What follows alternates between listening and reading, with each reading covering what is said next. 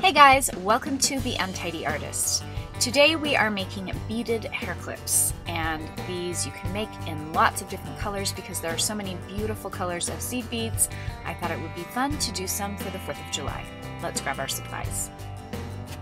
First thing you'll need is some barrettes. These measure about 1 3/4 inches, and you can see there's a little spring inside that we'll actually remove when we're putting the wire and the beads around the clip. Wire cutters and some round nose pliers, some wire that's a 26 gauge, and some seed beads, and I've got these in different colors of red, white, and blue. And you'll need something to measure with. The first step is to measure out about 25 inches of our wire. This doesn't need to be exact.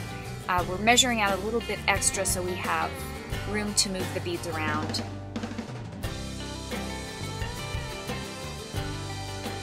After you've cut your wire, we're going to attach it to the barrette. So open up the barrette and take out the prong that's inside and just set that aside.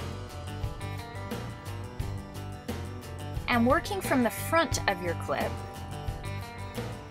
you're going to thread the wire from the bottom up through the little hole up through the top, fold it around, and then loop it back through. So we're working with the smaller end of the wire. You'll be looping it through the side of the clip twice. If you would like, you can use the pliers to pull the wire tightly. Once it's secure, pull the short end of the wire towards the middle of the clip and trim the wire, leaving about 1/2 inch. We'll be putting the beads over that part. The beads will cover up the sharp end of the wire. Now start threading your beads onto your wire, and you'll thread 3 on and thread them on in a color pattern that you like.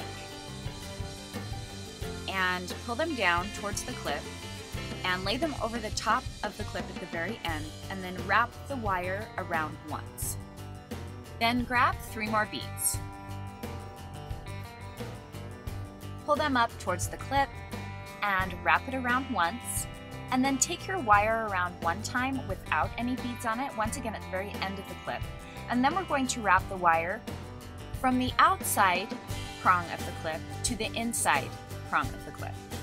Grab 3 more beads, wrap them around once, and then take your wire around one more time without any beads in it to secure it on the other side of the prongs.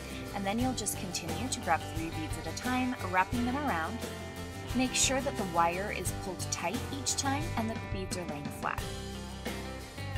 When you get to the end of the clip, you'll want to wrap your last row of beads around the outside part of the clip. So once again, moving from the inside part of the prong to the outside part of the prong, lay on your last row, and then wrap your wire around one last time, tightly securing it into place.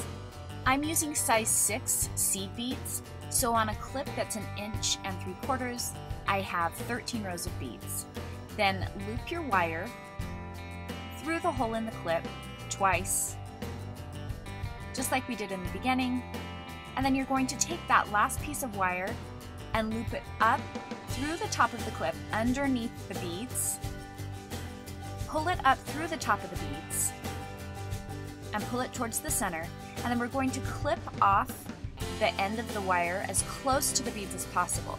This will hide the sharp end of the wire so you don't have any sharp parts of wire on your clip. And then put your prong back inside the clip. This is why we want to make sure we have the wire pulled tight so the prong will fit in there snugly.